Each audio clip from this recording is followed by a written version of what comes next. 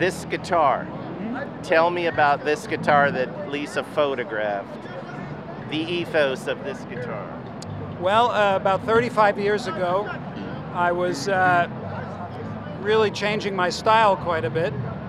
So I had several custom guitars built that were based on the idiosyncrasies of my playing that I wanted.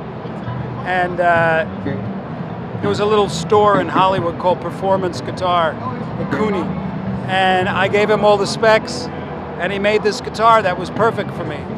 So then when I started to join those bands, big bands in the 80s, Dave Roth and stuff, there were a lot of companies that were interested in making a custom guitar for me, or having me play their instruments. But this is a prototype. No, it's not a prototype. No, but it's what you imagined that fit you back. Well, 30 years ago when I started working with Ibanez, and they made this custom guitar, the Gem, there would be different permeations of it, different colors and stuff. So not shortly after that, the white ones came out, and I just really liked them, and especially this one because I call it Evo, and it's EVO. EVO. That was before Evo became a catchphrase. That's right. So there was just something about this particular white one that I liked a lot. So I stuck with it and kept playing it. It's been my main guitar for many years. You still take it out? I was going to have it here today, and then I just thought, you know what, I better not. Do you develop emotional attachments to certain guitars? Well, what I do is I used to be very emotionally attached, but every guitar you own, everything you see is going to come and go and come and go and come and go. Yes, entropy and vibration. If you don't go first, you know. So I understand that. So when I lose a guitar, it gets stolen or something like that, I just look at it like, well, now somebody else, I'm just passing it on. But what I do develop with an instrument is a personality. Because you create a personality for an instrument in your own head. And this one has the most personality for me, because whenever I even see it, there's a knowing, there's a relationship, a connection, a recognition.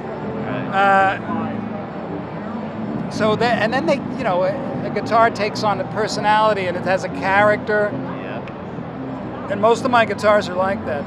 See, that's why Lisa's book is so unique, because she shoots the guitars like they're the rock stars. Yeah, well, they are. Yeah. They really are. Like they have their own sentient personality.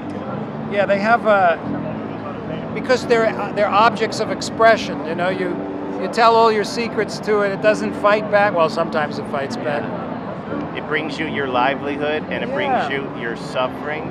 It brings a lot to you, right? Well, like it relieves my suffering. It relieves your suffering. Yeah, and it makes music, and it's so much fun. It's like an infinite expression of freedom. Because you have the gift. Everybody's got the gift. Yeah. You make honey? I don't. My bees do. Your bees do. Because Lisa knows about honey. My uncle made honey. We had Johnson honey in our family. So when I photographed the guitar at your house, I saw you had all these jars of honey. Yeah. I've been doing honey for a long time now. Do you have bees in the backyard? I'm in between hives right now because of the colony collapse. But yeah, I've had up to 7 colonies.